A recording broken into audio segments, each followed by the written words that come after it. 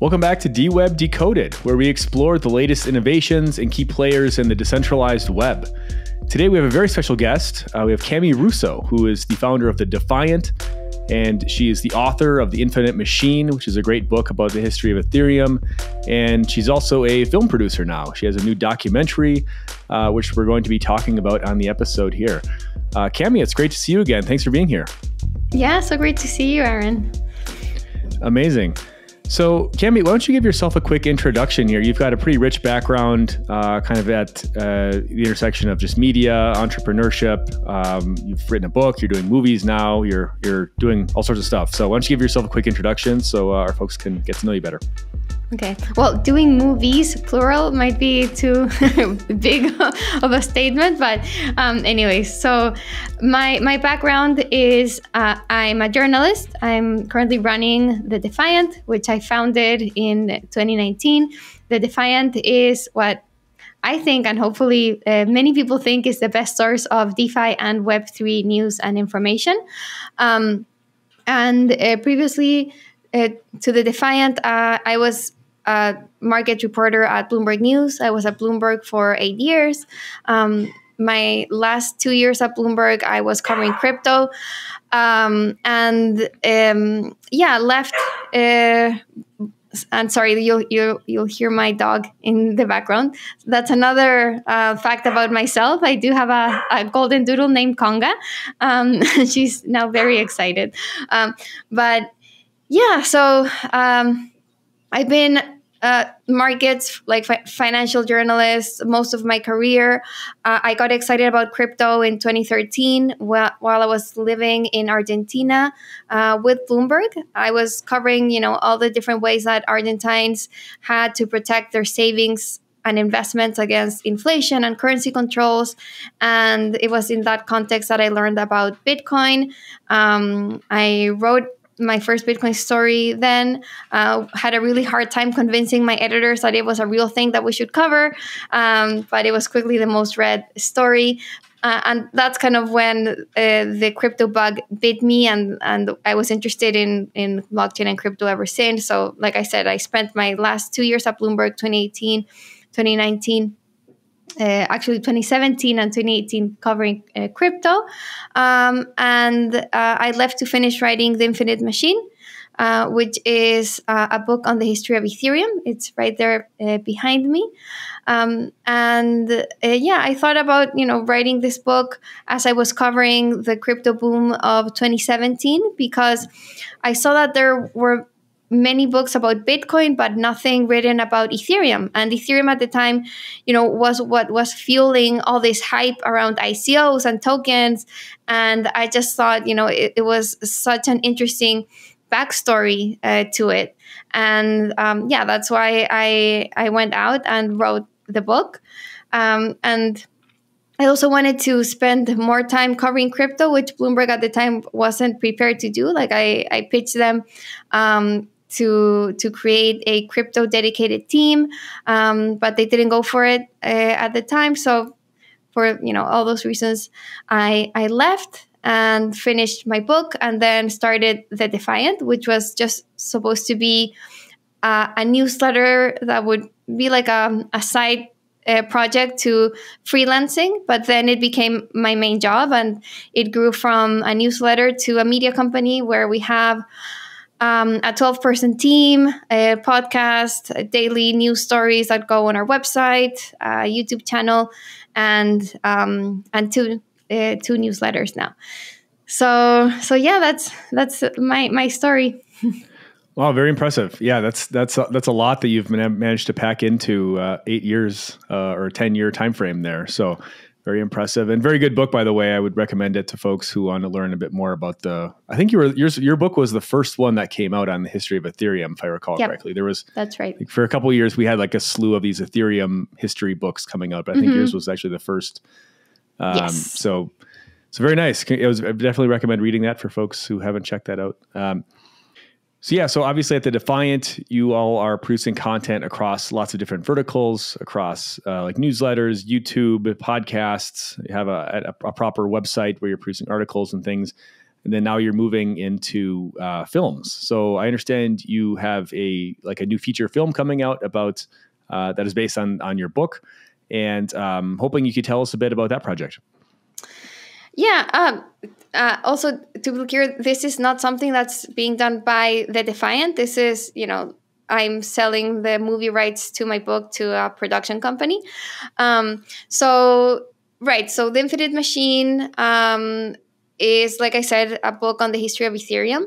It's told in a very narrative way, like it's meant to read like a fiction book. So, there's dialogue, there's description. It's told like a novel. That was kind of my goal when writing the book, that it just read like an entertaining story, very much kind of inspired by the Michael Lewis style of writing nonfiction.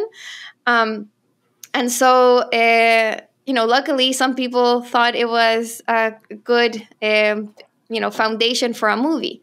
And so I've been negotiating the rights to the movie rights to my book with Scott Free, which is Ridley Scott's production company. And so we've been in that process. It's a bit complicated. I initially sold the option of the movie to Versus Entertainment, which is a Spain-based production company. They brought in Scott Free to co-produce, but now I'm in the process of negotiating the movie rights directly with Scott Free. So that's delayed the actual production of the movie a little bit. But in any case, the plan is to have a major, feature film based on my book. And the idea is, think of like the Social Network, the movie about Facebook, but for Ethereum and crypto. So, a very, hopefully, Hollywood mainstream style movie with actors and, like an exciting plot that's based on the Ethereum story. That's kind of the plan with the whole thing. Very cool. Very cool. And I have some questions about the film itself and how you're going to be producing it. But my immediate question is, what's the process like for negotiating like the rights to producing this? That seems kind of complicated. How does that work? Well, first, a production company will buy the option to buy the rights to the movie. So when they buy the option to buy the rights, they have a time period, usually 18 months to 2 years, where they develop, they develop the initial phases of production of the film. They do things like see whether there's appetite for distribution, start writing a script, and kind of gauge whether the movie is actually feasible or will be a good project. So the production company will buy the option, and in that time I can't obviously sell my rights to anyone else. And it's kind of they bought the option, so they're kind of in the process of deciding whether they'll buy the rights at the end of when the option period expires. So when that happens, they can either say, I actually want to go ahead and make this movie, or no, like I'm not going to buy your rights from you. And when they actually buy when they buy the rights, then kind of the production phase of the movie starts in earnest. And I'm just like starting to learn about this. Definitely not an expert, but I mean, it's all based on a great script. And I found out that when the movie is based on a book, the book author doesn't have any say on the movie script, which is maybe why so many people think that the book is always better than the movie. I don't know, but hopefully I'm a producer of the movie, which is not always the case. Like book authors aren't always involved directly in the production side. That doesn't really give me like a legal say in how the movie gets made, but I'm hoping to have a bit of like an in to the production side of things, like the script writing side of things. So yeah, it's once a script is made, then the casting director will go and like send the script to like different actors and actresses, and then they get the initial like main cast members together, and with that they have like a package they can sell to major movie studios and distribution companies. Like, I don't know, like, will it be on Netflix or Apple TV? Like, will Paramount do this? Or like, I don't know, they'll get those pieces in place, and with all of that in place, then it's actually time for like shooting the movie and making the thing. So very, very long, complex process, involves many different sides of it. So we'll see. I don't know. I'm getting a glimpse into this weird world for the first time. So yeah, very excited to see how it pans out. Yeah, so the filmmaking process is quite complex, right? Just even this is even before we actually get to the actual making of the film. This is everything is the pre-production and just the negotiation of the rights, and then they have to cast and find actors and all the. Who do you think is going to play like the Vitalik Buterin, like in this, or like Charles Hoskinson, or these people? Like, I don't know. Well, this is interesting because you have so many larger than life people that you have to find. Yeah. Like with The Social Network, you used that analogy earlier. It's like you have Mark Zuckerberg and you have the Winklevoss twins. And the Winklevoss, yeah. So you have to find. But now, the guy, there's like 8. Or 7 different Ethereum co-founders. So it's like and all these guys have like massive egos and like they're kind of like these larger than life people or whatever. Like, how are you gonna, nobody's gonna like the actor that's playing them for sure. Like, I'm gonna have Joe Lubin like complaining. I don't know. Who do you think should play Vitalik? That might be the hardest. That might be the hardest part of this whole process, honestly. Well, anyway. I mean, I know you guys at the Defiant have been doing a lot more work with kind of longer form video content as well, just things on YouTube and trying to do different types of content documenting the industry and things of that nature. Maybe give us a bit more color into how that experiment is going and what you guys have found, or what your readers and your listeners and watchers have found valuable. Yeah, I mean, at the Defiant, on our YouTube channel, we've always done longer form documentary style videos from the start. Like, that's been our way of differentiating from just like the talking heads on the crypto YouTubers, which, they're fine. But I think there's like a narrative aspect that's missing from like video production or like crypto focused video production. So that's what we're trying to bring to the table. We've done a few of these like mini documentaries. We did a really, in my opinion, really good NFT film. It's called like the greatest NFT film ever made. A very ambitious title. So would encourage everyone to go and check it out. We did a mini doc on Tornado Cash. And just recently, just today, we published our latest one, which it was based on the different narratives and people at ETH Denver. But the bigger picture that we're trying to tell is,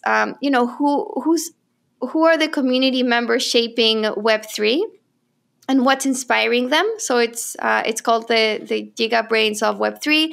And we have, some amazing interviewees there. I think it's in a few minutes you get a really good sense of what narratives are driving the space right now. So yeah, also would encourage everyone to check that out. Very cool, very cool. And I know you interviewed Clara Chow, who's one of the founding officers at Filecoin Foundation for that, or she was featured in that film as well. Just wondering if maybe you could talk a bit about the role that you see like decentralized storage and data networks, similar to Filecoin, maybe playing in this kind of evolution of Web3, or at least to the extent that you maybe talked about these types of things in your in the video. Yeah, so I think decentralized storage is a key part of Web3 and just the next evolution of the web. I think the internet should be decentralized from the ground up. It's how we break away from these outdated models that we're subject to. So as as more of our online lives happen on protocols, on decentralized networks, it just makes sense that the data that's being produced on those networks is stored in a decentralized way and not in Amazon servers, because then what's the point of dealing with and like creating content and transacting in decentralized applications if all of that information and data is going to end up in in centralized, in the same centralized companies that are ruling Web 2 anyways. So I think decentralized storage systems like Filecoin's IPFS will be key in actually meaningfully decentralizing Web 3.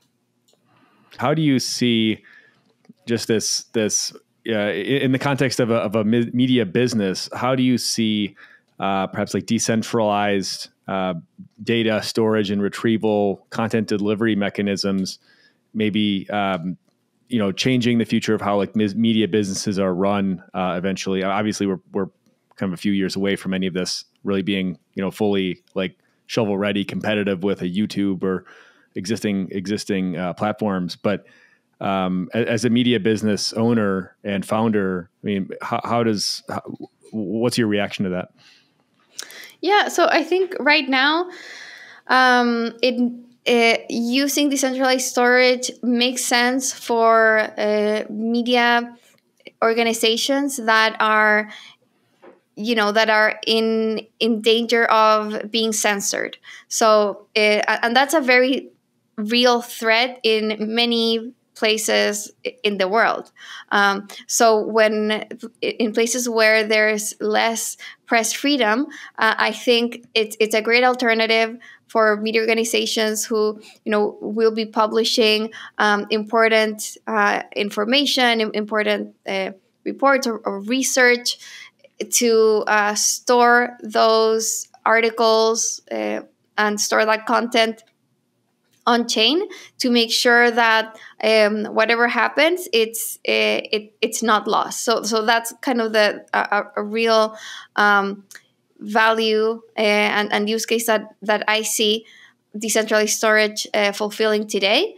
I think with the interface and the application layer that we have right now, it'll be hard for media companies outside of the ones that, like I said, are being have this threat of censorship that I said, to fully move to decentralized media, because I don't think we're there yet. I think just like the experience and distribution can't compete right now with the Web 2. But I think especially from Web 3 and crypto focused news sites, it's definitely in our ethos and in what we want for the future of media to go in this direction. So it's why I'm so interested in doing these experiments and integrating Web 3 pieces as much as I can on the Defiant. But in the end, it is a business. Like, we do need distribution. We do need kind of efficient and cheap processes. Like, we're a 12-person team. I only have one developer. So that's why I was asking about like the interface. Like, it just, it needs to be easy for a regular editor to upload stuff and not need any additional technical skills. So, I think we're still missing that kind of that UX and distribution side of things. But it's early, and I'm sure we'll get there. Yeah, and another area that I find interesting, even as I've been messing around more with uploading my own things to YouTube and things of that nature, just kind of producing some of my own content, and you realize like how, or as we're doing more video content generally as media companies and as human beings and societies and whatever, you realize just like how massive these, like just to upload like an hour-long video to YouTube is like a massive amount of data, right? Mm-hmm. And where can you, and most people can't really, most people that are doing YouTube content, for instance, like they just upload it and then they delete it from their local device, because if you have 2 to 3, hour-long videos sitting on your laptop, like that's like you're out of memory, basically. That's like your entire, so it's your entire storage capacity on your local device. So YouTube is kind of serving as this sort of long, this de facto just storage repository for videos right now, for video content. But like, as you were alluding to, like crypto companies are being, crypto channels on YouTube have been, kicked off or deplatformed or demonetized or whatever. I mean, it's not just crypto, other people have as well. And it could be like it could be like a censorship thing. It could just be like, oh, the platform just doesn't work anymore. And, we can't access it on this given day when we need to. And there aren't really like a whole lot of other, aside from just maintaining like a pile of hard drives in your closet, right? Like where you keep all this stuff, there's not really like a great alternative for storing these things, outside of just relying on YouTube and Google to do it for you. Right.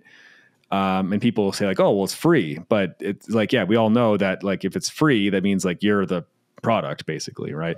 Mm-hmm. Maybe even thinking about it from that way in terms of, how much like content are we maybe losing just based on the fact that we don't really have, effective ways to store it. And if these decentralized distributed storage networks like a Filecoin can get to a point where we do offer a cost competitive solution for, we'll call it archival storage, perhaps. I mean, this is already one of the main use cases on the network is large data sets that are kind of archival in nature. We don't need to necessarily access them every day, but maybe once every 6 months or, maybe never, but I just want to actually know it, that it still exists.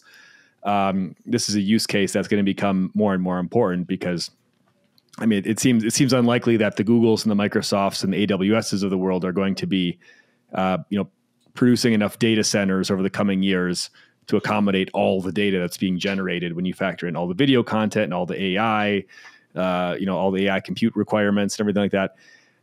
Anyway, so we'd love your reaction to that as from the media business owner perspective.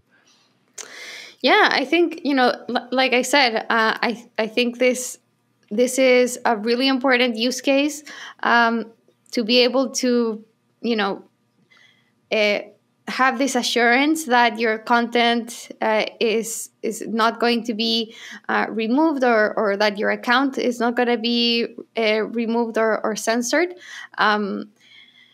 I think the challenge is to do it in a cost-effective way and in a way that makes sense for views and distribution. Because if like I'm storing a video that can't be accessed, that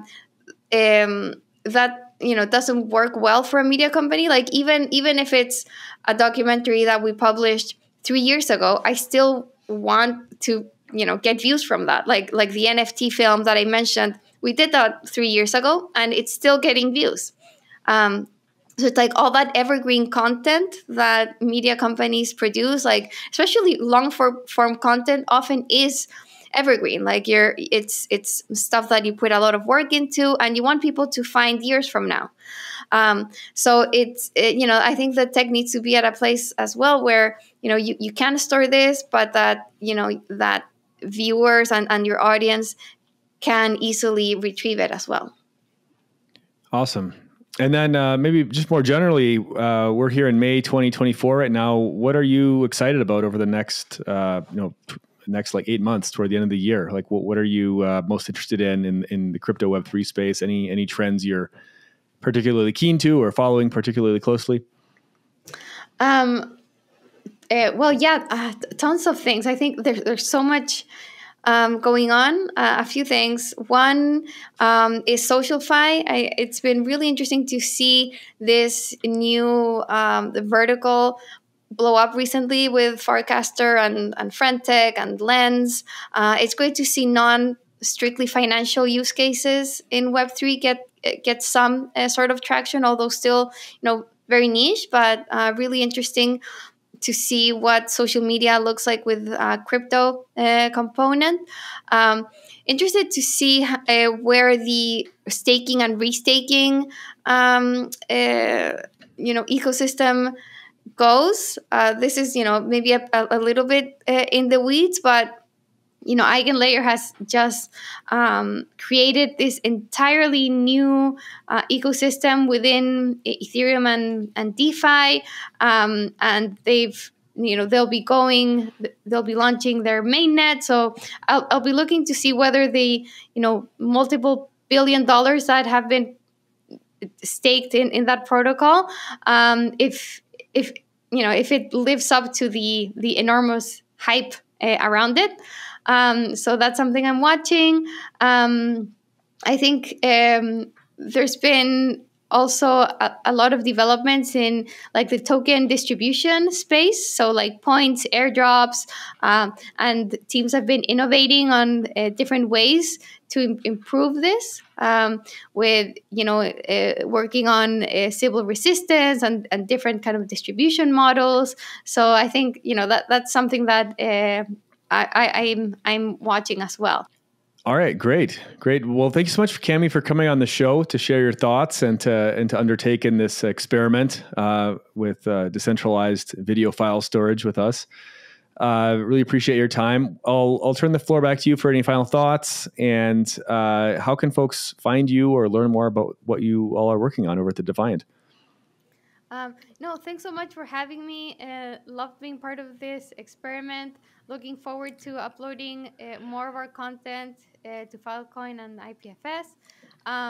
And yeah, just the Defiant.io, and you'll be able to subscribe to our newsletters and find links to all of our different channels there. Awesome. Thanks, Cami. And we will be back with another great guest very soon.